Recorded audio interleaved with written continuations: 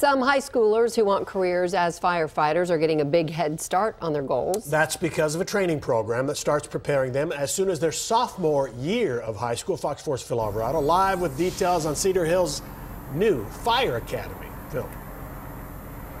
Well, Steve, Cedar Hill High School has formed a partnership with Cedar Hill Fire Department here, and the Fire Academy puts students on a career track after their graduation, and it also earns them college credits. Big fire calls pull a lot of resources for any fire department. Cedar Hill is no exception. The fact is, most cities could use more firefighters. There's actually a shortage at this time, and so a lot of departments are having to be very creative on how they recruit.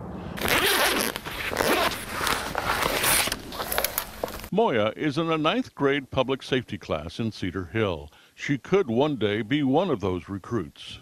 If I'm in law or like just public safety, then I'm fine. Her first choice is law enforcement with police or fire. My interest is to be a police detective or like a fire marshal, technically, because I always wanted to, like, I'm always in stuff, like I want to find clues and like figure out what's going on. I love to solve problems. And we are extremely proud of those students that will apply and enter into this program. Cedar Hill ISD's new Fire Academy could be a good fit for students like Moya. After 3 years, students graduate with a job in fire service. This is a natural fix and a great fit for that need. The students will get training at El Centro College with up to 21 hours of college credit.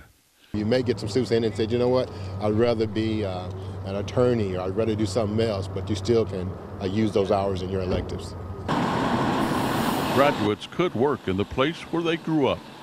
So if I learn stuff in this city and I know that this community is where I grew up in, I will have a connection with them.